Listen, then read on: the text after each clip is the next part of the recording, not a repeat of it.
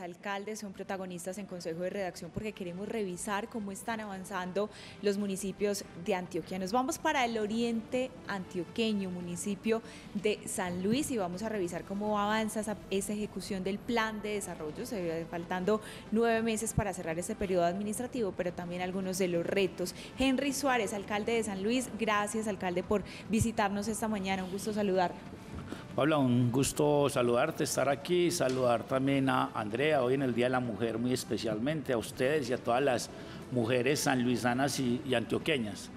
A usted, Felipe, y a Juan, agradecerles por la invitación, y quiero hoy mandar un mensaje y un saludo de solidaridad a mis colegas alcaldes del Nordeste y el Bajo Cauca que están viviendo estos tiempos aciagos, que ojalá eso se mejore lo más pronto posible para el bienestar de sus comunidades.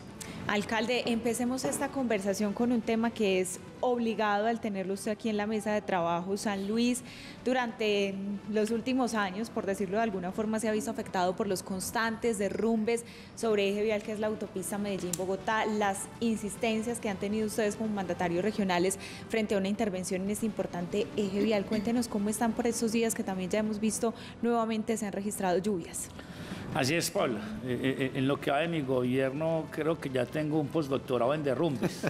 Arrancamos por ahí en diciembre con un derrumbe fuerte en la vereda del Silencio, donde infortunadamente fallecieron unas personas, hubo un gran movimiento en masa. Luego nos enfrentamos a todo lo que fue la oleada invernal, que ha sido otra pandemia que vivimos.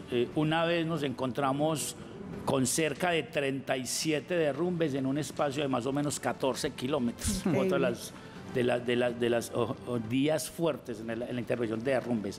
Afortunadamente siempre hemos contado con el acompañamiento de la Gobernación de Antioquia a través del DEGRAN, pero también con el ingeniero Mauricio Hoyos de Invía, a quien le agradecemos infinitamente, porque si bien esta vía tiene gran jurisdicción en el municipio de San Luis, la autopista Medellín-Bogotá tiene algo anecdótico para San Luis. Es el municipio que más tributa en kilómetros a lo largo de la autopista. Son cerca de 60 kilómetros, entonces muchas de las dificultades se presentan allí. Análisis que se hacen es producto que hace una construcción ya muy vieja, que amerita hoy otro tipo de intervenciones, ya hay unos movimientos que vienen latentes. Entonces siempre hemos tenido el concurso de Invías con su personal y con su equipo de maquinaria. Eso nos ha servido mucho para solventar y poder sacar adelante estas intervenciones.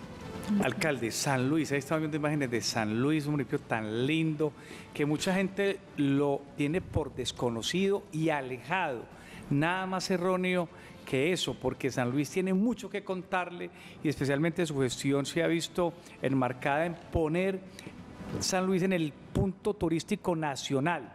¿Cómo ha hecho usted y qué mostrarle al país para que vayan a conocer a San Luis?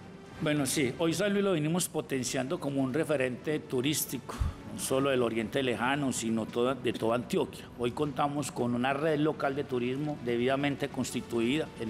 A lo largo de estos 3 años hemos venido trabajando fuertemente en ese tema, y en esa medida hemos desarrollado una serie de estrategias.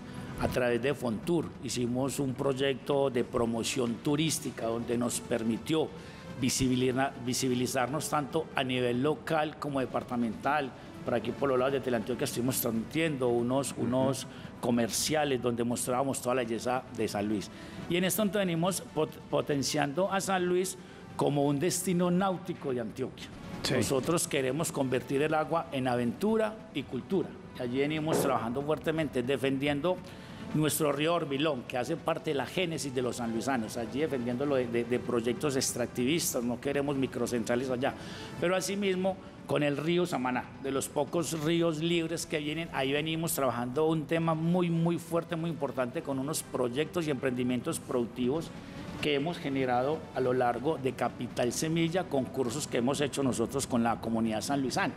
Y allá tenemos jóvenes con sus propios emprendimientos y tenemos un tema de rafting. Nos embarcamos desde el municipio de San Francisco, es un día de aventura, son más o menos 7 horas, son cerca de 23 kilómetros por el río Samaná, con derecho a almuerzo, fiambre en la mitad. El año pasado hicimos el Samaná Fest, donde tuvimos 3 días de aventura, de cultura, de música, y este año lo vamos a volver a realizar en agosto. Es la primera vez que la administración municipal se hace presente en ese tema, pero es un día donde tenemos kayakistas. Hoy San Luis tiene la primera representación femenina que está invitada a participar en el Mundial de Kayak en Italia. ¿Cómo? Son 4 mujeres, el equipo lo conforman 5, pero 4 son las que compiten, una va como reemplazo y están invitadas a Italia. O sea, primer grupo de mujeres hoy en el Día de la Mujer. Mujeres sanluisanas que están avanzando. Buena en ese noticia en tema. el Día por los Derechos de las Mujeres. Sí, así es. Ahí estamos ayer nada más en jornadas de acuerdo, lo estábamos revisando, le estábamos diciendo al gobernador, le habíamos pasado la carta para que nos ayudara a que estas mujeres cumplieran el sueño de representar a San Luis. Alcalde, quienes conocemos a Luis sabemos de esas potencialidades, de esos bosques impresionantes, de esas cascadas, esos charcos, de esos senderos ecológicos, de ese corazón del país que está ahí potencialmente para todo el turismo. Pero como decimos quienes maquinamos ideas permanentemente, me quedo rumbando lo de la vía, que todavía insisten en decirle autopista a una trocha, eso porque está pavimentada, medio pavimentada, pero eso de autopista no tiene nada. ¿Cuál es la solución definitiva ahí? ¿Qué se ha planteado? ¿Una nueva vía?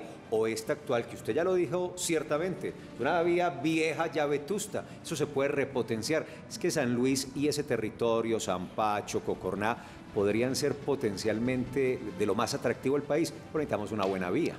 En efecto, Felipe, nosotros hemos venido los alcaldes del Oriente tratando de visibilizar esa vía.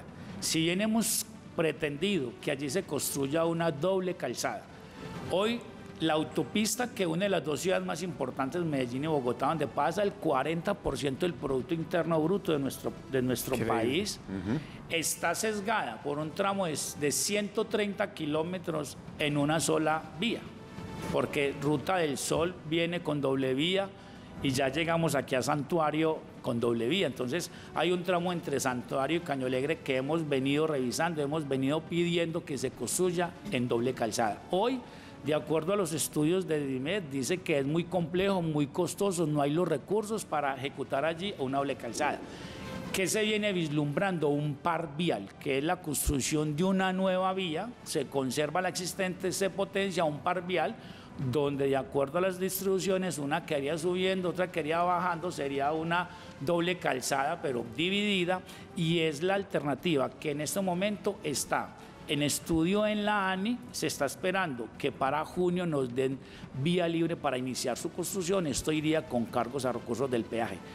Es claro, nosotros los que transitamos la vía somos los que sentimos la pérdida de competitividad que va a tener el Oriente Lejano. Hoy, o sea, a futuro va a estar más cerca, más rápido llegar a Urabá, al mar de Urabá, 4 horas ahorita con el túnel del Toyo, que ir a Puerto Triunfo, por decir algo, a Hacienda Nápoles. Entonces vamos a perder competitividad nosotros. ¿Verdad? Es un trabajo que venimos haciendo fuertemente, y gracias a ti, Felipe, por traer en el escenario esta vía y lo que se requiere la intervención allí, porque como esta vía es tan vieja, tan vetusta como tú lo dices, ya tiene unas fragmentaciones muy grandes, y hoy la temporada, las fuertes lluvias, yo a veces digo que en San Luis llueve con rabia, allá llueve demasiado. Sí. Entonces se nos eran unas bolsas de agua que ya nos están generando unas grietas que posiblemente nos van a generar problemas. Y voy a decir algo con este tema de este fin de semana.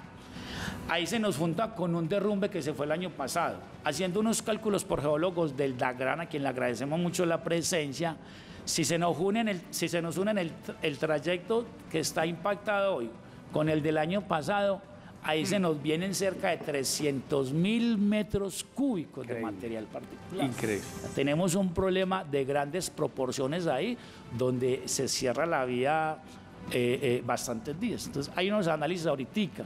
Venimos trabajando para que se remueva todo este material. Yo creo que en 20 días tenemos una alternativa de solución. Ya declaramos la emergencia en este sector para que el Invías pueda acceder a recursos e intervenir de manera integral este trayecto. Alcalde, ¿y para cuándo sería una realidad esa vía que usted dice que está en estudio por parte de la ANI? Bueno, de acuerdo al cronograma, una vez tengamos visto bueno de la ANI, el proceso de construcción se demora más o menos unos 6 años. Si todo marcha bien, si el invierno nos deja, porque a veces hay que contar también con estas condiciones climáticas para que las obras avancen. Claro. Claro, y esa sin duda pues es una obra muy importante y trascendental no solo para San Luis, sino para Medellín, Bogotá y muchos de los municipios, alcalde, pero yo le quiero plantear otros proyectos.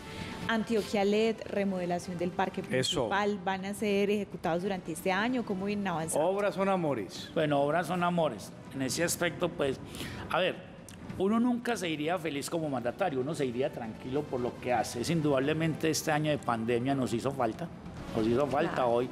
Afortunadamente ya estamos como logrando unas ejecutorias. Antioquia LED ha sido un tema de alto impacto, lo logramos ejecutar, pero no solo eso, sino que logramos llegar a una zona de expansión y nuestro sueño es ver a San Luis iluminado desde el casco urbano hasta la autopista, 7.5 kilómetros, para potenciar el deporte, el turismo, que la gente venga y visite nuestra cascada. La cascada hay que iluminar, ¿usted imagina esa cascada iluminada? Es imponente esa cascada iluminada y venimos trabajando, pero los recursos siempre son cortos, entonces el proyecto, y llegamos a unas zonas muy marginadas de San Luis, iluminado totalmente. Claro. Qué bien. Y con el medio ambiente totalmente amigable. Estamos en remodelación del parque, un proyecto del alrededor de los 2.700 millones de pesos. Fiestas. La idea es que, o sea, para las fiestas tiene que estar listo porque tenemos que inaugurarlo con bombos y platillos. Sí, señor. Y ahí venimos empatando en el tema turístico. ¿Qué sucede? Nosotros siempre queremos organizar la casa para atender las visitas. Nuestra casa principal es el parque. Ahí venimos proyectando un parque moderno, sobre todo un parque muy incluyente para las personas en situación de discapacidad. Muy peatonal. Que la gente, sí, muy peatonal, muy integrado. Tratar allí de llevar también el agua como mayor riqueza que nosotros tenemos. Hicimos una obra que es cumbre para nosotros, que es el Centro Día, gracias a la Gobernación de Antioquia, Maná. Es una obra que nos hace sentir muy orgullosos porque impactamos nuestros adultos mayores. Claro. Y es un sitio de encuentro y esparcimiento de todo el día para ellos. Ellos se apropiaron, tienen sus jardines, tienen sus huertas y cada cual defiende su matica y allá lo organizan, lo decoran, juegan bingo. Todo ese tema del Centro Día se ha vuelto un espectáculo y también lo hemos logrado potenciar para otros temas deportivos. Alcalde, si Paula, los niños y yo nos vamos este fin de semana para el charco, para la San quebrada. Luis, charco, fuera de echar pantaloneta, bloqueador, pelota de bolas, ¿qué nos vamos a encontrar en San Luis? ¿Dónde nos alojamos? ¿Hay hospedaje? ¿Cuánto vale un hospedaje? ¿Cuánto vale un buen almuercito? Un buen almuercito.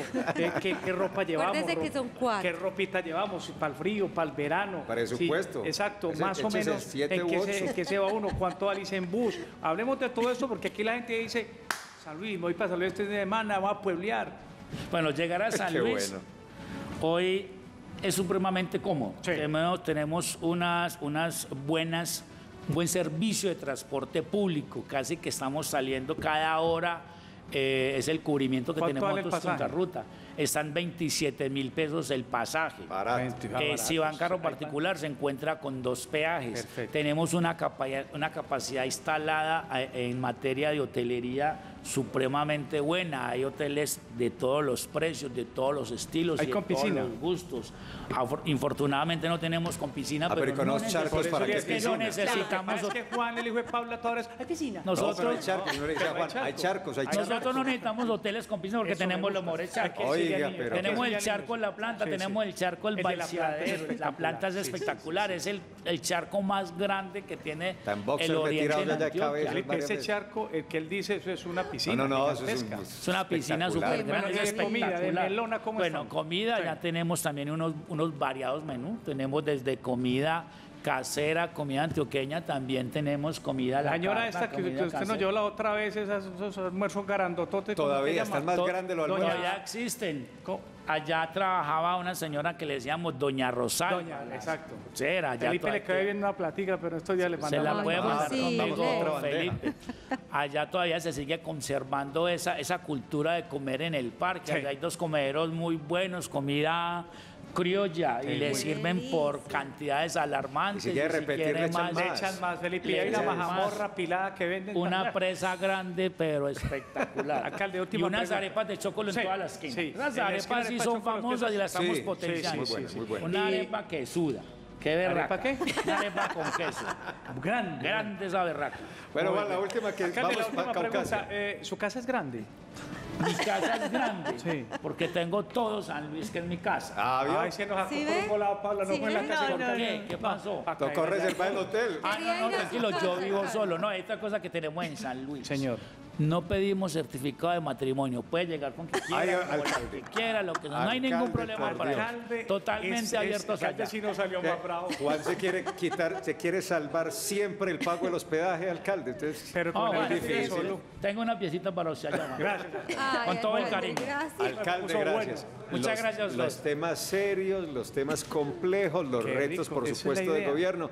Y esto porque esta conversación informal eso es. hace parte de la delicia de Puebla, Claro, que es lo así que es. más nos gusta. Es que pueblear a los antioqueños encanta. no podemos perder ese privilegio, alcalde. Invite usted en estos segundos finales a que vayan a su pueblo. No, cordialmente invitado a toda la población antioqueña a nivel nacional que nos visiten en San Luis. Que ¿Cuándo hay allá- fiestas? Fecha. Las fiestas, 30 de junio, 1, 2 y 3 de julio, el puente de San Pedro y San Pablo es que se conoce. Sí, señor. Sí. Así es. Allá vamos a estar con ¿Fiestas los de? coronas abiertos, las fiestas de la madera. De la madera. Tradicionales, los bosques. folclóricas y recreativas Así es, y clásicas. culturales.